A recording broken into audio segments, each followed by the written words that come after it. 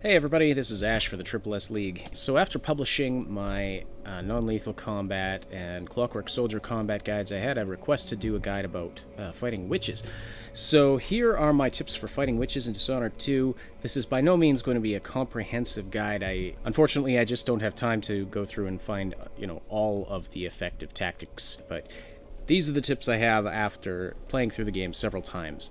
Witches are, they can be a little intimidating at first, but in a lot of ways, they're actually very similar to other enemies and ordinary guards. You can sneak up on them. I don't know if you can see this one here through the window. You can sneak up on them. They're not any more perceptive than ordinary guards are. And they don't have any kind of omnipotent sort of connection to one another. You see the one down the hall there. She wasn't aware that I was there until she actually saw me. The one major thing that witches can do that other enemies can't is they can teleport. They have something very similar to Corvo's blink power, and so they teleport around at the oddest times. They try to, they'll try to flank you, do various things. Oh boy. So they teleport around, try to confuse you, try to get around you. So it can be very disorienting when you're fighting more than one at once. But the one advantage you have when fighting witches is that they really like to talk, and their teleportability is very noisy. One thing I'd recommend, as far as actually dealing with their teleportation ability, is play the game wearing headphones, and then just listen carefully. And when they teleport, you can tell where they are just by which ear you hear the sound effect in and which ear you hear their voices in. It can get really complicated if you're fighting more than one of them. It can be fairly chaotic. So it's a good idea not to take on too many at a time. But if you're wearing headphones and they're turned up loud enough, it's actually not too difficult to figure out where they're teleporting to. Witches have a basic sword attack, but they're not any better than your average sort of guard enemy, and they're not as good as the elite or veteran, Grand Guard enemies that you'll face. So if they're attacking with their sword, you can deflect their attacks, throw them off balance, and assassinate them. Now, there's also two different kinds of ranged attacks that they have, and it seems like they either have one or the other. The first is where they shoot these sort of red pellets at you using magic.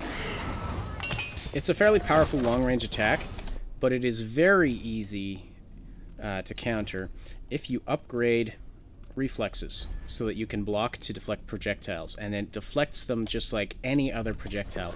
As long as I'm blocking, her magic bolts can't even touch me. No danger whatsoever. So you don't need to be afraid of that. Just, spend a rune and upgrade your reflexes, like I said, and that takes care of that. The other type of ranged attack that they have is this howling screech that they use, and it is actually a very powerful attack that does a lot of damage, and I have not found a good counter to it. Let's see if I can get her to do it again here.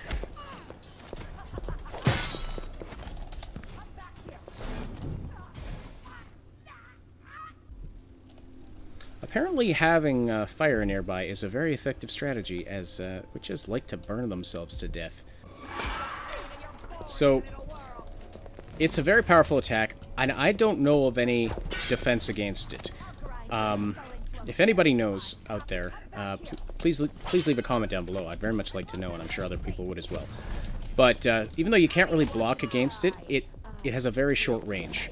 As long as you stay out of range, you should be pretty good. But if she gets close to you and uses the howl attack, you'll want to have a health elixir ready to use. Because of their blink ability, certain attacks and certain abilities aren't going to be as effective against witches as they are against certain other enemies. For example, grenades. They see a grenade, they're going to blink out of range. It's not going to do much. One way to counter this is to cook the grenade a bit before throwing it. Just be careful that it doesn't explode in your hands, because you have to actually wait pretty close to when it's going to explode before you toss it. So that's one way you can take out. You could take out a group of witches with a grenade that way. By the way, if you're wondering what I mean by cooking a grenade, it means you hold down the throw button, and the grenade is live in your hands. But if you hold it for too long, you blow yourself up. all your basic sort of non-lethal tactics still work very effectively against witches. All of the things that I demonstrated in my non-lethal combat video, I would recommend you check that out.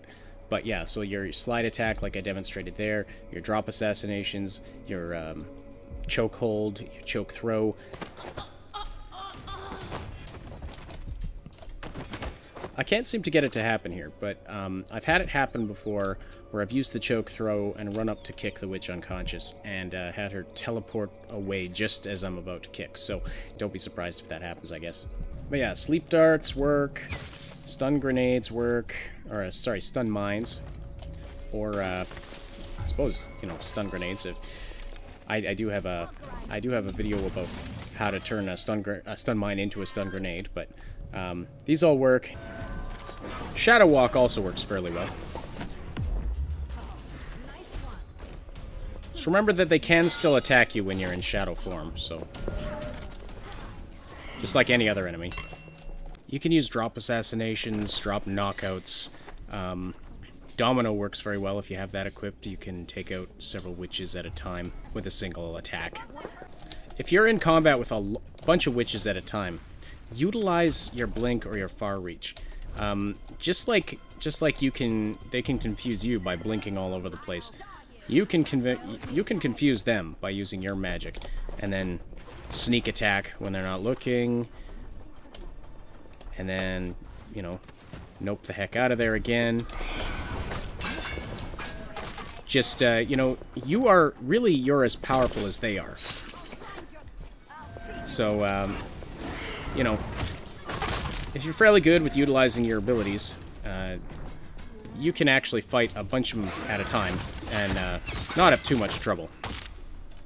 One thing to keep in mind when you're sneaking around in a level that has witches in it is that they could be literally anywhere. This is another unique aspect of witches that you don't find in any other enemy.